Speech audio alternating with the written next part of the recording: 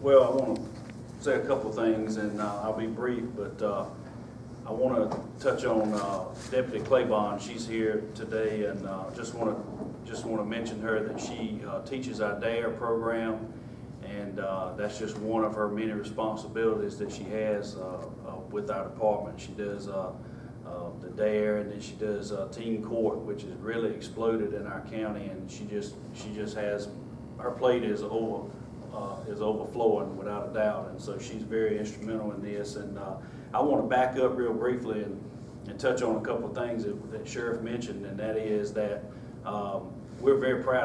I was so excited driving to work this morning because it's I wanted to say it's like my wedding day all over again, but I didn't know if my wife would like for me to say that or not. But I am so excited because Sheriff gave me an opportunity a few years ago to come to work with the Sheriff's Department, and he didn't tell me about the basic law enforcement training that I had to go through at 39 years old, and but I made it. And when I came out, I had in my mind, I had worked with the school system before. I'd worked with youth, and this is what I wanted to do. And I went to the sheriff and said, I want to be a school resource officer.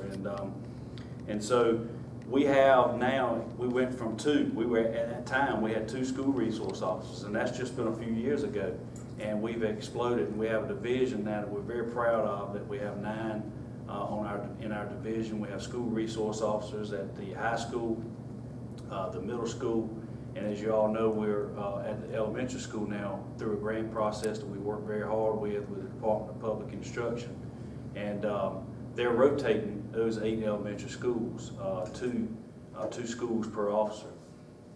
It's always been my vision, and I think it's been the sheriff's also, to have a school resource officer in every school. It still continues to be our vision. It's our hope and our desire that vision will come to light.